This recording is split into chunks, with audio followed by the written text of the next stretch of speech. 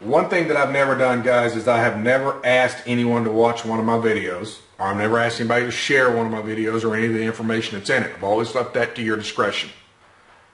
Tonight, I'm asking you to share this one. In fact, I'm begging you, any way you can to get this information out. There's a couple of links in the description, guys. One's to an article, the other is a letter that I wrote. You feel free to use that letter any way you want.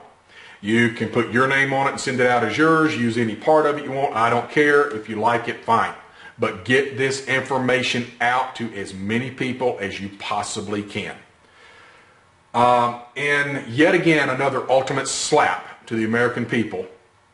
Our illustrious leaders in Congress and Senate have once again exempted themselves from any future possible gun control laws that they intend to ram down your throat.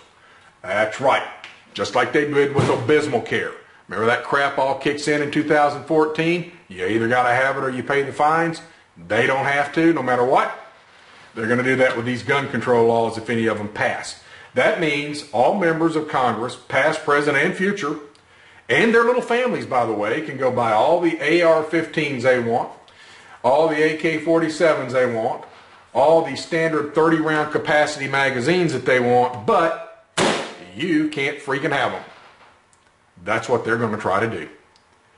Folks, that just infuriates me. Okay, and I didn't make this video last night because all you would have heard is one long beep. Please add this information to your letters. Use this letter in the description if you don't know how to write one, or you want to use part of it, go right ahead. I do not care. Use it any way you can. In your emails to them, in your phone conversations, get this to as many people as you can. Tweet it, Facebook it, whatever it takes. Get this information out there. We have got to stay on top of these members of Congress until their ears bleed about this, guys, because this is not going to go away anytime soon.